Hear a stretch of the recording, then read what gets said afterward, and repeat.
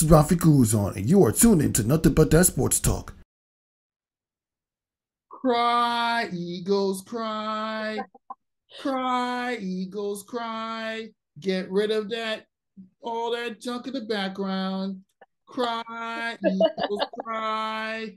Hit them low, hit them high. I mean, at Cry, least the Eagles made the playoffs as the Giants didn't.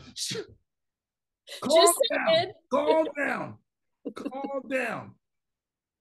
What happened to Eagles? What happened? I mean, obviously they collapsed. By the way, this is Rafi for Nothing But That Sports Talk. I'm Rafi who's alongside Deb Withcas. Sorry, I had to introduce myself to you. I didn't mean to. All good. Hi, everybody. Yeah. What do you have to say for your Eagles? You know what? I kind of to my credit, I said it the entire season. This was not the Super Bowl team from last year. I said it on day one. I saw it. They barely. Everyone had faith. You know what I mean? And they had some good times. They had some good games, but for the most part, they squeaked by a lot. Especially that Kansas City game, the Bills game. Won a lot of games in overtime, and yeah, they had a 10-1 record at one point and were the top seed in the NFL, but they were barely there. Like I said, that week 11 to week 15 was really going to be the test. I think they won 2 or 3 games out of that one and then just completely collapsed after that. And we're all not quite sure why. I mean, could it be Jalen Hurts? You had one touchdown in the second quarter, and you couldn't capitalize on a 2-point conversion. I mean, the Cowboys lost too, but at least they managed to put up more points. The Eagles, that is true. I know my Giants didn't make the playoffs, but at least he made sure you didn't win a division because you would have had an easier run to the Super Bowl than just go to start off the playoff run in Tampa Bay. Right, absolutely. No, and I said that too. I was like, who knew? I said that on Blonde Blitz. I said, who would have thought? I watched what you said. I watched what you said on Blonde Blitz. I watched the podcast. I watched it. Thank you. Congratulations on giving some of your intake. I mean, I didn't listen to the whole thing, but I listened to the bits that was important, including the slander that Nikki descended upon Cowboy fans. But we'll get back to she was legit.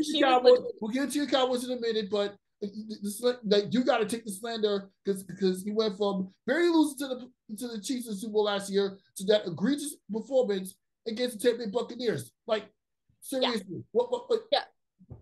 Yeah. Absolutely. And I mean, I think obviously changes need to be made. One of your worst playoff losses did you witness for the Philadelphia Eagles? Yeah, no, it's fans are confused. We're not quite sure exactly what happened. Like I said, is it Jalen Hurts? Is he not as good of a quarterback as everyone's saying? Is he not going to be there next season? I mean, Nick Sirianni, rumors his job is safe. Brian Johnston just interviewed with the Atlanta Falcons for head coach positions. He's out there, so Brian Johnson might be leaving. I think he needs to, as well as the DC, Matt Patricia.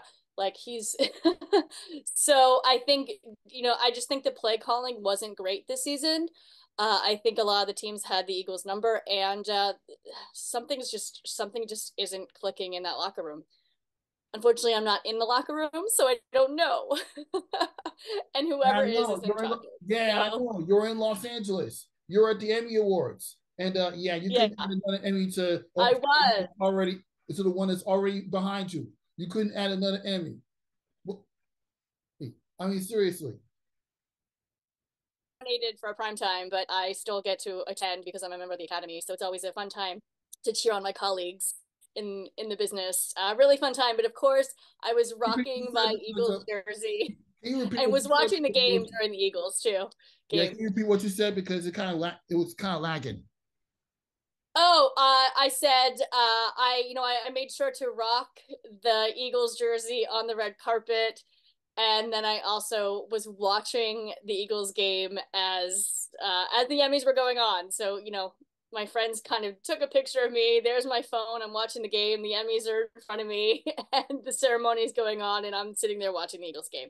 I have to say though, I did turn it off after the safety. I was like, and I'm done. I'm just gonna watch the Eagles, or I'm just gonna watch the Emmys now. So I don't blame you. I don't blame you for that. I watched the Royal Rumble when I watched the Royal Rumble at the Grammy Awards viewing party for 2008 in 2018, like over 6 years ago, I believe. Yeah, 6 years Yeah, ago. I don't blame you for going hard for the Eagles, even when you're at a major event that you're personally invited to that was literally mandatory to go to. I don't blame you. yeah, what are you gonna do? You know, there were other people there watching it too, and we were in line having, you know, to grab a cocktail and grab some food, and people were talking about the game, so it wasn't just me. But anyways, in all seriousness, though, how different was attended this year's Emmys compared to recent Emmys you have in the past? I mean, this was one of my favorite ceremonies. I've been to the Primetime Emmys now for about 10 years, and it's always a really good time. I unfortunately wasn't on the red carpet as long as I usually am. You know, I was a little late getting to the show, but was able to at least, you know, snap a few pictures. But I thought the show was really well, put together. Well, actually, one of my good friends from high school was one of the writers on the show, so congratulations to her, Laura Guten. And then I think they just showcased a bunch of shows that, you know, all of us kind of grew up with. So that was fun to see all of the old cast members of TV history come together and do, you know, little segments from Grey's Anatomy to, you know, the Jeffersons to, you know, Calista Flockhart. And it was a really good time. Yeah, I know it was a good time. It's also a good time watching the Black Cat run around that franchise of the Philadelphia Eagles. Run around that franchise. And I'm literally seeing the Black Cat behind you. This is Olive, everybody. She always makes she makes an appearance on every podcast. So here, say hi, Olive. She's my good luck kitty. She's a sweetheart. So we'll put her down. Go ahead. Black Cat run around that franchise. Right. Well, and wasn't there a black cat on the field at some point in some game in NFL like 2 or 3 years ago? They called it. Yeah, there was. That's what inspired the Black Cat run around that franchise. Yeah, yeah, it was Yeah, fun. it was. It was when the Cowboys smoked the New York Giants in the regular season game, like I believe it was 2018 or 19 or somewhere around those. 18 or 19, yeah. I remember I was in Atlanta Giants, watching the game. and the Giants got smoked that day. But we weren't expected to be anything that year, so it's fine. Right, right. I mean, I didn't have any expectations towards him winning anything, even as a lower seed. Like I witnessed when I was in high school. So I knew Daniel Jones wasn't going to be ready for a postseason appearance just yet. No, not yet. Well, I mean, and Daniel Jones still. He didn't play half the season, but Tommy Cutlets got in there, you know. But when you watch also Taylor did a good job though. Tyrod Taylor did a good job. So yeah, he really did. But anyways, getting back to being on topic, like when you saw like all the awards being handed out to all the actors that were putting together some of the greatest best shows that came out like recently, which award winners stood out to you the most? I mean, there's so much talent in general. I do you watch The Bear? The woman who won supporting actress in a comedy series. I loved her. I actually talked to her for a second. I was like, "Congratulations, love your show," and she was like, "Thank you." She was walking around with a little Emmy. It was super cute. I think she, you know, I like her. Like I said, I follow the show, so I tend to like people who, you know, when they win, I actually like know who they are because I watch the shows. Um, yeah, I mean, I think she was of my favorites. I can't remember who else won. To be honest, the what stuck out in my head the most was Joan Collins walked by me in the hallway, and she presented an award, and that was very iconic for me because, you know, it's Joan Collins. So, you know, she was just, you know, her security and whatnot was walking by, and she was just, you know, she just the energy around her was just like Hollywood royalty, which she is. So that's the moment actually that stood out for me the most at the Emmys. Was getting to see her. Yeah, I mean, when you're around the entertainment environment for so long and seeing all the TV production of all the best shows that you see throughout the years, you're bound to run into some of your favorites eventually and witness the awards being absolutely. It's made different award shows. Yeah, and it's good that from one Emmy Award winner to another, you get to witness other Emmys, like get a taste of what you experienced when you was winning throughout your time. And I remember you first came on the show in all seriousness. You talked about your experience. You talked about working way towards or earn those Emmys as a behind the scenes worker. right, correct. Like like and even now transition to being a sports journalist, Mm-hmm. like, you like you're sharing you're sharing and on to your wisdom of everything you're doing in this industry. Right. And I think, and it was a little bit more of a challenging transition than I thought it would be. And obviously still working towards it every day.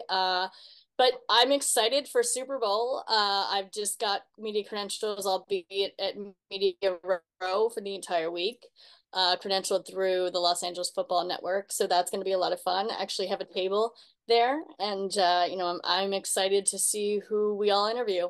So it should be a good time. It's going to be in Vegas. I am, yeah. But yeah, no, I mean, I specialize in interviewing, and that's what I love to do. And when I'm as a field producer behind the scenes, that's kind of what I specialize in is talking with people and interviewing. So it wasn't that much of a transition to going from behind the camera interviewing to in front of the camera interviewing. A little bit different, but for the most part, it's very similar. And it's funny because everyone's like, "Oh, you're at the Emmys and you're seeing all these celebrities." I don't get excited with celebrities, maybe, but I really get excited when I meet athletes and want to talk with them and want to know more. Actors and actresses to me are just kind of, I guess I grew up on a stage, so I'm not also that impressed with them. I enjoy their work, but I'm not, but yeah, At least you acknowledge that At least you acknowledge that celebrities are human beings just like me and you. Oh, absolutely. That. No, I and mean, I mean, it don't matter how yeah, many people watch your absolutely. stuff or how much money you're making after all the creativity you're putting into it. We're all human beings to the world population trying to do something. Like Absolutely. I No, don't. and they do. I mean, it's an art, absolutely. It's acting is an art, absolutely. But I prefer to talk about, all the passion in football and sports and, working your way, because that just involves every bit of your body. You know what I mean? Like that's what impresses me. Yeah, exactly. Not to mention all the transportation, the stamina the body has used when doing all these interviews. And this is called. I'm actually speaking as somebody that covered a draft and a major professional championship game or series in 2023. I don't know if you've been following my content, but I was at the WNBA draft last year when Mm-hmm. Aaliyah Boston was drafted number 1. I got to. Yep. I mean, all I've done was just the press conference interviews, and of course, I saw Mm-hmm. Mustafa from BET was there. Here, I mean, if you're not familiar with her, go to MTV Fresh Out Friday and check out her work. You're gonna love it. But and Mm-hmm. later on in the year, I got a chance to cover Game 3 and 4 of the WNBA draft. It's NBA Right. Finals between the Liberty and the Aces. So Right. that has to be the same equivalent as you going all the way to Vegas and then all the way to other states to cover the Super Bowl. It Absolutely. has to Yeah. be. I mean, and Vegas isn't too far away from me, but I've been to Tampa. I went to Tampa. I went to Miami. I Have was you in been inside the Minnesota. game? Have you been like inside the games, interviewing players post game, like the celebration? Not into. I mean, I have the media credentials, but I'm usually at Media Row. And there's other events too that a bunch of players show up to, and I interview them there. But I haven't actually interviewed anybody at the actual Super Bowl yet. That's coming. Okay, but that's Yeah. that's gonna come like this year, right? Or I mean, we'll see. Hopefully, I mean, I have week of credentials, so and I actually have like a table at the at game Media itself. Row, like I said, with Los Angeles Football Network. So it'll be fun to That's see who all comes through Radio Row. that's big time, and you know what? I can't wait for you to come back on the show so you can share your experience with this one too. It'll Hopefully, be it's not fun, the yeah. experience you had last year. I mean, I've actually been able to interview players at the press conference and a shoot around during the finals last year. And that's Mm, year. And then yeah, Kelsey Plum called me out for keeping a damn Liberty cap in my freaking somewhere in my room. Kelsey Plum, right. she's the guard for the Las Vegas Aces, called me out for keeping a Liberty cap in my house. Oh, that's funny. Yeah, and I mean, I'll be at Media Day. Like, you get to interview all the players for Media Day, and then I was also at there's. Media Day for the Big East meet. I was at Media Day for the biggest conference 4 days after that. So I finally have some experience doing a media day and a major professional championship game in a conference championship tournament on the way towards the championship round, watching VCU celebrate, win a conference championship, and clinch another berth at March Madness.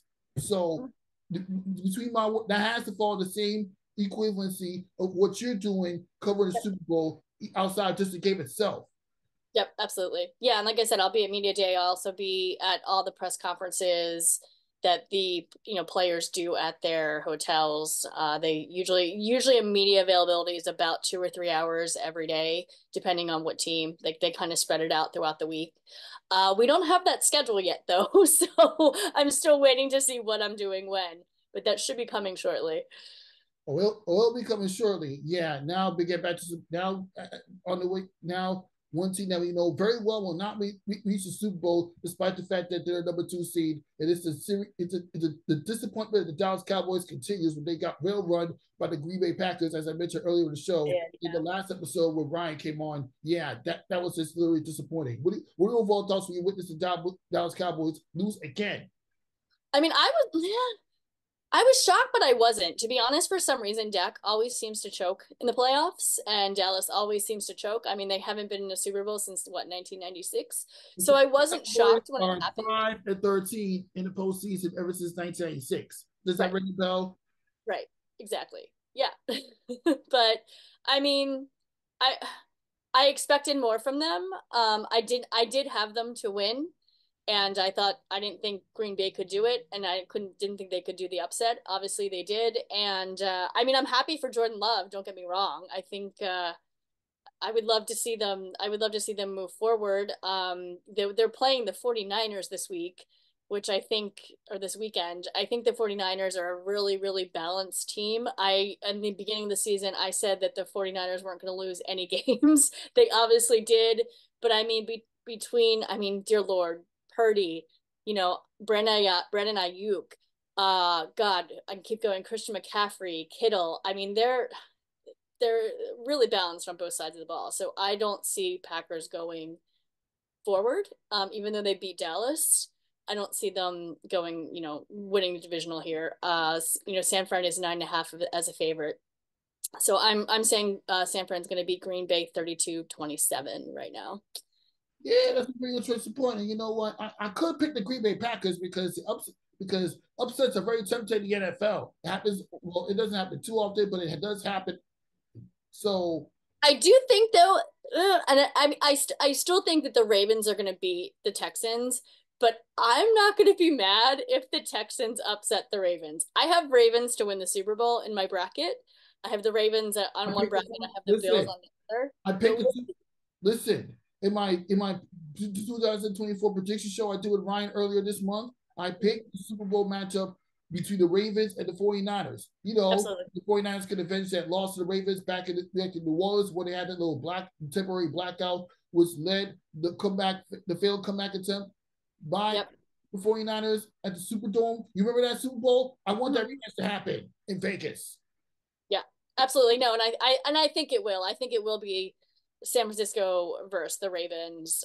They're the best 2 teams in the league, let's be honest. But like I said, I love CJ Stroud. I think it's amazing what he's done with, for the Texans this season. I called it in the combine. I saw him. I was like, he's going to be something special. You did predict the Texans to beat the Browns. But I didn't think the Browns are going to sting up the joint this much. But then again, what you expect? I mean, I was mad that Joe Flacco, or I was not just disappointed. I wasn't mad, but I was disappointed that Joe Flacco didn't do better. I was excited to see his comeback, but he tried. But yeah, this Texans Ravens game is going to be pretty good. So we'll see. Yeah, I'm not too high on the Texans being the Ravens. I'm sorry. CJ Stroud had a good run, but it goes downhill from here. Well, I think he has, and I think he has rookie down in Baltimore, Maryland. Yeah, I think he has rookie of the year locked up for NFL in general. I think it'll be between him and Puka Nacua from the Rams. But yeah, I don't see him. I don't see the team beating Lamar Jackson, and the Ravens are on fire. So, but I'll tell you that they may not win, but I'll tell you this. I'm gonna tell you this straight up. CJ Stroud, Jordan Love, these kids are coming up. Yep. These kids are going to be a problem to the NFL for many years to come. Yep. If you're going to pull off playoff victories like this. Yep, and you love to see it. Jordan Love was behind Aaron Rodgers for 3 years in Green Bay. The same way Aaron Rodgers was behind Brett Favre. Exactly. It's all about picking up from where the last best quarterback left off for your Yeah. franchise. Yeah, and I didn't think Green Bay was going to be in the playoffs either. Texans franchise back to life. Yeah, literally. Absolutely. Yeah, literally. I mean, they were so bad last year. You were just like, oh, it was like Texans were like the Panthers this year. You know what I mean? You're like, oh, and then to pick up CJ Stroud second, didn't even go first. Bryce Young went first, went to the Panthers, was horrible, and then CJ Stroud just throwing it out. I guess baseball, throwing it out of the park, hitting it out of the park. But so yeah, I'm excited for CJ, but we'll see what happens. See what happens. They're playing Saturday. Yeah, they're playing Saturday. Yep, they're playing Saturday indeed. Oh yeah, now we get to the next matchup: the Detroit Lions and the Tampa Bay Buccaneers. That was a good win for the Detroit Lions against the Los Angeles Rams. What do you overall? Absolutely. I was actually on the plane and I couldn't get service, so I was watching the score. What plane were you and using? then my phone died. What plane were you using? I was on I was on Southwest, but it was more so my phone was dying. You should have picked JetBlue. They got a TV. At least you would have been. Yeah. But whatever. Fine, but yeah, I didn't realize my charger wasn't charged, so I couldn't. The woman next to me let me try to use her charger for a bit just so I could see. You know what? You went back to the game when you saw the highlights. Yeah, of course. Yeah, I mean, no, it was a great game. Baker Mayfield and Mike Evans, they're on fire right now. They're firing at all cylinders. And they're all, Lions are also playing well. I'm sorry. And Buccaneers are also playing well on defense. Just in general, I have some numbers. The Bucs are only allowing 15 points per game, which is number 2 in the NFL. They're also number 2 in the league, allowing only 86.7 rushing yards per game. But yeah, we'll see. The Lions, we'll see. We'll see what happens. But yeah, I mean, this is the best time for the Detroit. I mean, well, before we get to my predictions for the Detroit Lions, like, what would this playoff win do for the Detroit Lions franchise going forward? Especially since they're one of the teams always playing on Thanksgiving Day almost every year. I know Thanksgiving Day passed, but since we always see on Thanksgiving every year, like, what would this do for the engagement of the Detroit Lions franchise going forward? Now that they won a playoff game for the first time in 31 years. Exactly. Yeah, it's been 30 something years. Dan Campbell's obviously done a great job. I mean, I think it'll do a lot for the Lions, the Lions franchise. I love Goff there. I was bummed when Goff left the Rams. So yeah, I mean, I think it's great. I'm really, really, really excited for all of my Lions fans. The Lions, they have one of the best defenses in the NFL. They've got top 3 numbers, rushing yards allowed at 88.8 per game, and yards per carry as well at 3.7. So they, Lions might take it. I was saying San Francisco, Ravens, Lions, Bills. Those are my 4 that I'm debating for Super Bowl. Yeah. Also, Aiden Hutchinson. Let's talk about him too. I mean, Aiden Hutchinson's doing amazing this season. He's racked up 11.5 sacks in the regular season. He's the most by any member of the Lions since I think it's like 2017. So yeah, I think Goff and the offense will pull it off. I think they'll beat the Buccaneers. What do I have here? I have Lions 24, Buccaneers 18 is what I have. Okay, you picked the Detroit Lions to beat the Buccaneers. I'm going to pick the Detroit Lions to beat the Buccaneers as well. I mean, they may have a decent run, but it's time for it to end down in the Motor City because Detroit. Yeah, Jared Goff, I like Mayfield. I like Baker Mayfield in Tampa too. I think they were the best team, in the South, and I like him there. A lot of people are like, I'm not sure if he's a free agent next season. I think he is, but yeah, I'm excited to see him. I hope he stays. So I think they'll even build on this season. Yeah, let's see what happens. But yeah, kudos to the Detroit Lions for actually making it because I don't know if you follow I don't know if you follow basketball, but they're the best thing going down in Detroit sports right now because the Pistons are a complete mess. Right. What else? Now on to the game that we all get excited about every time. The Buffalo Bills and the Kansas City Chiefs. Let's bring out the beer and the popcorn for this one. This time, it's not going to be an Arrowhead where it's cold. It's going to be Western New York where there's inches of snow. Yep. You guys got snow today, too. My friend was texting me. He was texting me pictures of the snow. I was like, um, yeah, I mean, the Bills are on fire. Let's be honest. Josh Allen, Stephon Diggs, they're in the zone. Starting the season on 5-5, they really picked up the slack, going 7-1 with a playoff win over the Pittsburgh Steelers. Absolutely. Yeah. So, I mean, and I like I said, I had the Bills from preseason to be in the Super Bowl to win the Super Bowl. And you know, during the middle of the season, they were just not doing as well. It just was not the Bills team. The wheels had started to kind of fall off, and they came back. I think Josh Allen, you know, when he gets back to basics and kind of gets out of his head and uses his feet, he's amazing. Also, he can throw, but I think they're just back. I mean, also in addition to Stephon Diggs, I mean Dalton Kincaid is doing great. He's another weapon around him. He's got 73 receptions for 673 yards and 2 touchdowns this season. Yeah, but also too, Kansas City played a great wild card game against the Dolphins. So you never can, you know, don't Mahomes, you can just never say he's not going to play well. You know what I mean?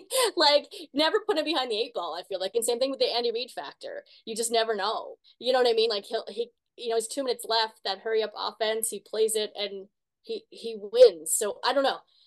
I personally think the holes at wide receiver with Kansas City are going to hurt them in this game.